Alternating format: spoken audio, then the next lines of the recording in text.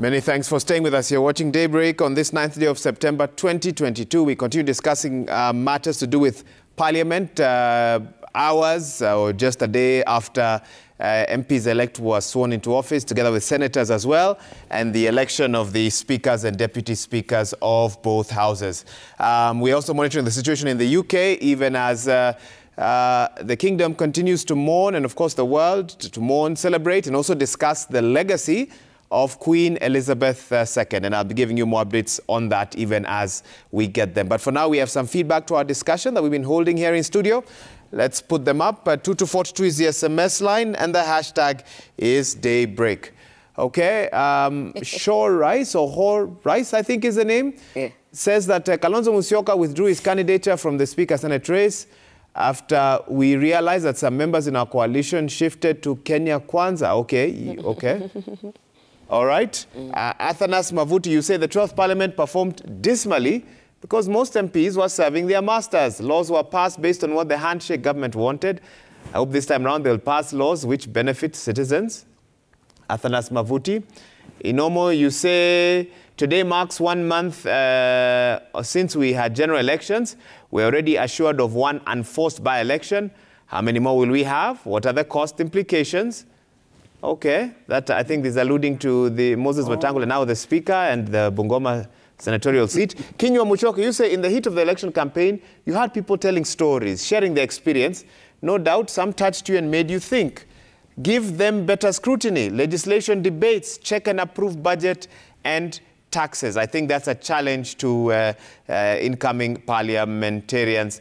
Kiprono Abraham 1, you say our society should be educated to understand the role of Parliament, not to expect them to do development, but to legislate, oversight, and represent. Okay, and keep sending in your feedback. 22422 is the SMS line, and the hashtag is Daybreak this morning. Any feedback to some of those messages? Martha Wangari, I saw you nodding your head. Yes, because we were just talking when we were, during the break, because we are in agreement. First of all, the expectations, even on this, our government, this time of Kenya Kwanza, we have no choice but perform, because we have a populace that is very aware of the things that we spoke. And that is what the president-elect was talking about, that people actually texting you and asking you, what did you say about the Hustlers Fund? Not knowing it will have to, even if you are to implement it, it will have come to Parliament to get regulations and framework for implementation. So it is a process that we must fast track, because that is what you're seeing there, that people are expecting that we hit the ground running to be able to deliver on these promises. So it will be a busy term. But I think the expectations of the Parliament is also very high. Just what we spoke about, the state capture, running for the executive, I think it's just the role and members understanding the role and the powers that Parliament holds and doing right by it. Okay. Honorable Mbui, any feedback to any of those SMSs? Even as I see on page 12 of the Daily Nation, a list of possible poll losers who could be headed to court who've already tabled their intention to do so, and how difficult that then becomes for the leader who was sworn in yesterday, because they are sort of working, looking forward, but also looking backwards, as they're not quite sure how it could play out in the courts. Yeah, I'll respond to some of these SMSs. One who talked about the things that we had during the campaign trail. And of course, it is true, we had a lot of horror stories, a lot of problems that people brought to us. And all elected leaders in their forums must have heard these things. So maybe I just want to give assurance that as a Parliament, we'll try and see if we can sort out the issues that people talk to us about. Of course, we'll do our role. The executive has its role also to play. And our role clearly is not to do the development, like somebody also has said, but to make sure that we provide laws that create a conducive environment for the development to take place and for business to thrive. So we will do what we can. On that other matter you've raised that is in the paper of petitions, I think it's a constitutional right for anyone who feels aggrieved to go to court and complain about and maybe raise concern if they feel that they were rigged out. But we know it is so many years after independence, and it pains me when you realize that every election is marred with a lot of irregularities, and at the end of it all, a lot of cases end up going to court. The numbers are reducing, but I mean, even at the presidential level, we've had cases being taken on 2013, in 2017, 2022. I think we need to reach a point where that doesn't happen all the time. I mean, there are countries that do elections, and when the elections, when the ink dries from the signature of the returning officer, people shake hands and life goes on. We need to reach that point. Because some of the people that are raising petitions are frivolous, but there are also those that have genuine cases. Because, I mean, there are places where really rampant corruption, I mean, and rigging took place. So we need to streamline the electoral system. We have come from very far. I mean, I remember my grandfather vied for member of parliament one time, and one of the things that came out is that they would open the ballot box, and when they open it, they find the votes cast in favor of his opponent tied with a band. You know, like the way money in a word of 100,000, there you tied with, and someone asked, how did they get in here when they are tied like that? And they are told, your work is to count the votes that come from the ballot. You know, your work is not to, you don't ask questions. You know, that time it was a provincial administration that was running our elections. So I think we've gone a long way, but we have very little work left to do, but we must do it. We must ensure that our electoral laws are in such a way that when elections are over, people can move on and do other things. Because there's always a winner and there will be a loser. One of the interesting things that I noticed as I look at papers this morning and reflect on what you're talking about, one of the things that the president-elect had urged governors and others not to do is not to use expensive newspaper adverts, yes, sending congratulatory messages. So I haven't seen any from governors themselves, but I'm seeing a couple this morning. What sort of message do you think the president-elect, Martha Wangari, is trying to send out? And some of these congratulatory adverts or messages are full pages, yes, in leading dailies. I think, of course, what I see and what I think the president-elect was referring to is especially for government agencies, because after a declaration, you see the following day that every county wants to put an advert, half page, full page. But when I look at it today, there's a lot of private business people that have actually put the congratulations, which you cannot really limit them on how to do it because it's not public resources. And it also keeps you guys in the media in markets because it's also a business. So it's a catch-22. You cannot really say, don't do business with media because you also employ people who are also Kenyan. So it's a catch-22 in terms of use of resources. But I think the issue is the public resources because he's like, you can just send a tweet. I mean, I will see it. You know, we're in an era where you can just text him and tell him congratulations. And I think that is exactly what we are looking at, even for efficiency and for government agencies, that you have prudent use of resources that have an output that affects the populace and the masses. So I think today, I see a lot of private businesses that have done it, so it's not so much in the public sector. And I hope he was sending a message that please use your money properly, in the right way, not just for show or to be in the newspapers for the sake of it. Use it for the right purpose. How much pressure do you think the president-elect and the pressure of expectations is under between now and Tuesday, and then now after Tuesday when, you know, he has full powers to sort of move with his agenda? I think he's pretty settled right now because, I mean, it's already going on. And I think the biggest task is behind him, you know, even as a president-elect, because one of the biggest tasks. Someone said the bigger task is of course, he's ahead in terms of delivery, and that's what I say, we have no choice. In fact, as Kenya Kwanza government, we have no choice. He has no choice but to deliver because people have quite high expectations of what they expect to come from this government and from this dispensation. So the election is already done. It went to court, and I think just to talk about that, I would say even our judiciary has become of age. We have actually regulated in terms of the number of days we wait. Nowadays, it's more efficient, it is faster, even these election petitions, because you cannot tell someone, and I think that is what a mature democracy is.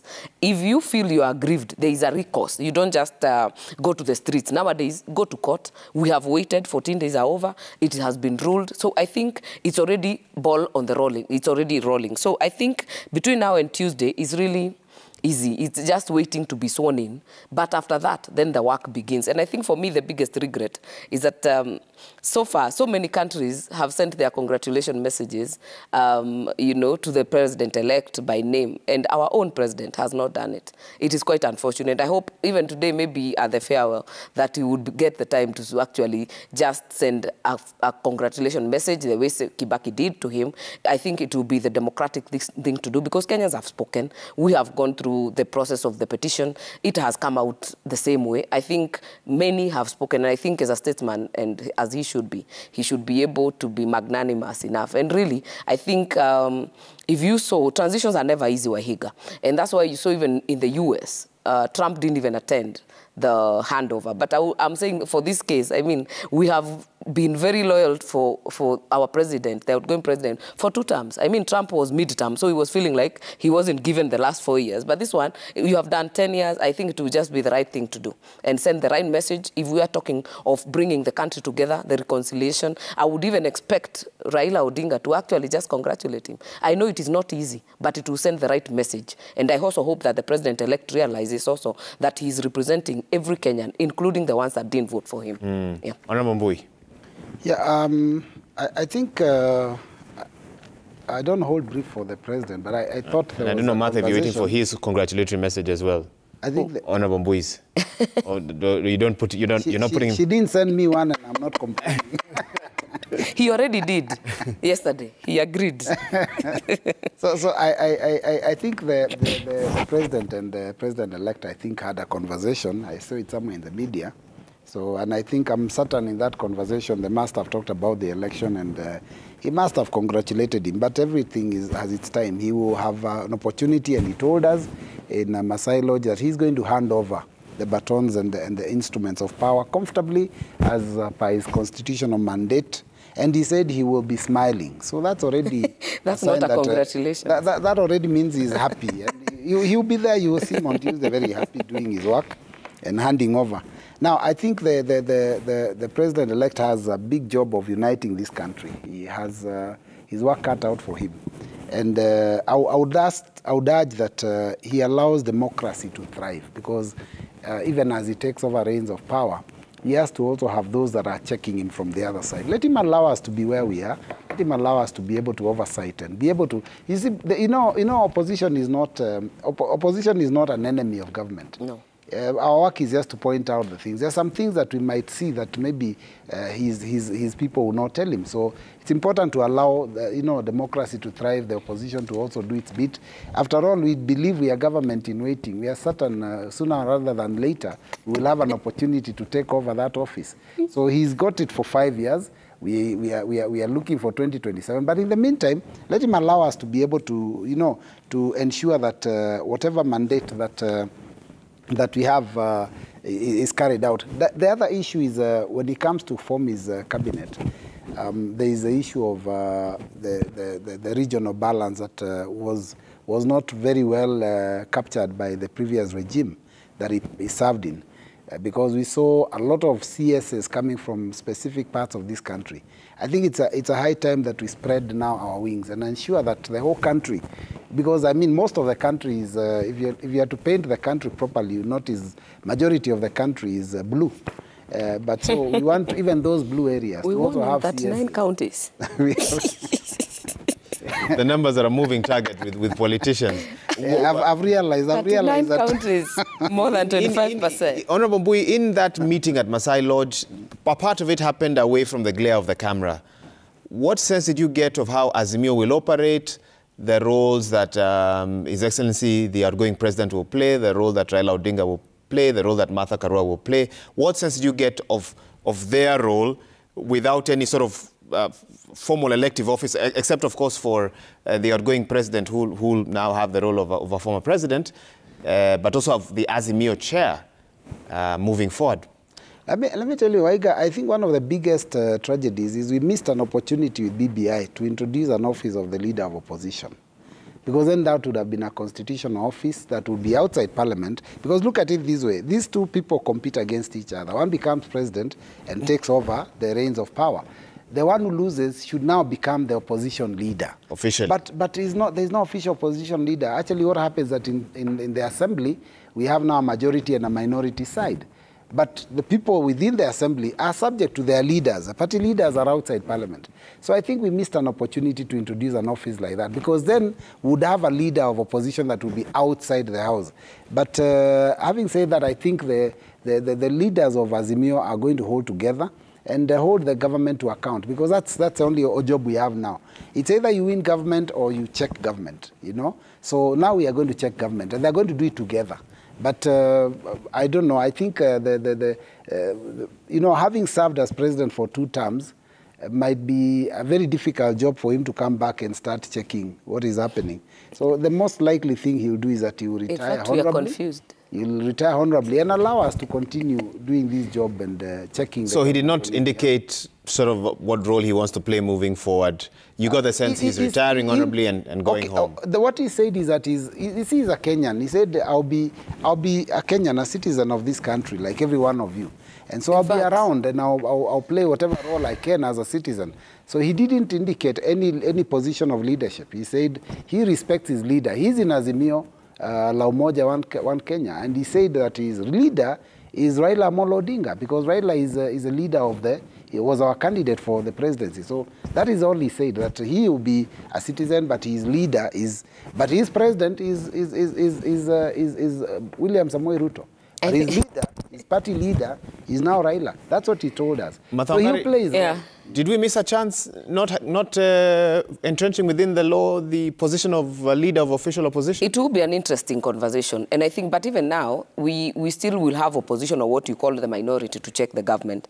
And that I say because at the end of the day, even the PG, the parliamentary group meetings that Azimio will do, will always most likely be under Raila Odinga and maybe the president, outgoing president, because that is a bit confusing to us. In fact, when we saw him in Masai Lodge, we are not sure now as Azimio or outgoing president. So we are a bit confused about that. But I hope at the end of the day, because serving in the highest office in this land, Wahiga, is quite a privilege. Really, it is quite a privilege. And when we hear him saying, my leader is Raila Odinga, for me, it sounds like the same when Raila was swearing himself in as a people's president in the last dispensation. So I really hope we can close ranks and realize that we have the respect in this country. In fact, we even have constitutional entitlements for any outgoing or former president. That is not even debatable. We passed it in parliament. It is something that is in law. But I think the issue of an official leader or opposition leader is interesting to look at, and I think it is one issue we can have during this. But I think even without being that, he's a de facto, really, as it is, because even these troops in parliament vote according to what, or follow what they have been told by the same person, even without an official position. So, and I think there's a book that I read somewhere that says leader with no title, because at the end of the day, elections will actually be competitive. So it's never easy to say that you just move on or you just go on. But I think the former dispensation had a very interesting issue that you could run for president, and if you don't become president, you can become a member of parliament. So it is a very different thing that we are dealing with right now under this constitution. I think that is what Honorable Mbo is trying to say, that maybe we should think in the future to have it entrenched, because anyone is a potential leader of opposition. I mean, as long as you run for office, you can be on the other side. And I think it has happened even now, and we have seen it happen. Honorable Robert Mbui, what next for Kalonzo Musyoka? What next for Wiper Party? Well, Wiper Party is in Azimio, and we are looking forward to 2027. In the meantime, we'll do our job, because we've been sent to the opposition by the votes of the Kenyans. So we will do our job there. We'll make sure we check this government. We will remind them that they told us that food prices will come down. So even if it doesn't rain, they'll have to explain to us how are they going to do it. So we'll have a very interesting time in the next 5 years. But we'll do our job and make sure we do that in a respectful manner. Maybe I would like to add that, you know, Kenya has become a country where there is a lot of insults against each other. We forget that we are one nation. True. And we are one family, and so it doesn't really matter. Or it does matter that my party leader wins or my party wins, but it is not a matter of life and death. If we don't win, we can live to fight another day. In the meantime, let us respect those that are in office. And those that are in office, let them also respect those of us that didn't manage. So and you go to social media and you look at the kind of things our young people are writing about leaders, I think we are losing the script. We are creating a generation that, you know, in the future would be almost unemployable, because the minute you put a pen on paper and insult Ruto, and you insult Kalonzo, you insult Uhuru, you insult Raila, I mean, clearly we are losing it. And that is the kind of thing that even Uhuru told us. He had to leave social media because there's too many insults from, you know, strange characters. Maybe together we need to find a way of returning that, that bill we had passed. On cybercrime, because, you know, people think, you know, interestingly, it's against the law to lie about someone and call someone a thief. It's against the law. It's libel. Yeah. But they do it every day on social media and somehow get away, because this law that we had passed of cybercrime, because that is something online. Somebody hasn't faced you and told you, hasn't written and sent you a letter. So we need to have some of these laws looked at so that we can be able to instill discipline in our country. Going forward, we want to unite, but even as we unite and compete in logical manner, we need to also ensure that the people that support us don't make us look like a country of insults. You know what happened? I think there was a survey that was done, and they found out that the country that has most cyber bullies, and those are the people who go on social media to insult leaders, is Kenya in the whole world. And then the country that has the least cyber bullies in the world is Canada. And the only person in Canada who insults people is a Kenyan. I think just to agree, because what we have and what we need in this country is just, I would say, political, but also social hygiene, because sometimes it's not even us, the leaders. But if there was one demonstration why you should not insult leaders, was the handshake. Because people went around, you know, insulting Raila. Then the people are supporting Uhuru. In fact, even our president that time was the one leading that brigade. Then you end up working together, and you have to swallow your words. I think people must realize you have no business to insult a leader, or not just a leader, even another person. Why are you doing that? I think we need to create that, even as politicians, also the media. You have to play your bit, because you like those issues. They are the ones you bring on these shows. People love watching. They're entertaining. But when you're a hygienic person politically, you take time to even get airtime in this media, in mainstream media. So if we can all play our role, then we will play and plug to something that is something we can be proud of as a country. I think that's a good place to leave it. Thank you so much to both of my guests. We've had here in studio Honorable Martha Wangari, MP Gilgil, and Honorable Robert Mboy, MP Kadhiani. He's also the Wiper Organizing Secretary. I didn't know that he was going to respond to the fact that on the campaign trail, the president-elect several times, the then candidate, alluded to there's always room in Kenya Kwanza for Kalonzo. Oh yeah, I don't know what happened. They withdrew again. I was very clear. I said, you watermelon. Let him allow us. You see, now we've just talked very nicely. We finished very well. We talked about clean and hygienic politics. And she has forgotten. What do you mean? A watermelon is not an insult. How would you like it if I called you a pumpkin? I don't mind. It's very healthy. So you have not received any offers? You know, I think we would like to play our role in the where we are, the space that Kenyans put us in. It's a good space to occupy for 5 years. We will do our bit. But we will respect the government and support the government agenda where we can. Okay. For purposes of making sure the country moves forward. Thank you. Yes. I think that's also another good place to leave it. Okay, let's take that break. When we come back, there's a lot more we'll continue to update you on. We'll be telling you what's happening in the United Kingdom, even as the world continues to mourn, to celebrate, to look at the legacy of the late Queen Elizabeth II. We'll also be taking you to live pictures from the Ulinzi Sports Complex shortly, where an elaborate military farewell ceremony is set to take place today for President Uhuru Kenyatta, outgoing president, outgoing commander-in-chief. So we'll be taking you there live as well. So keep it Citizen TV. But for now, we'll take a short break.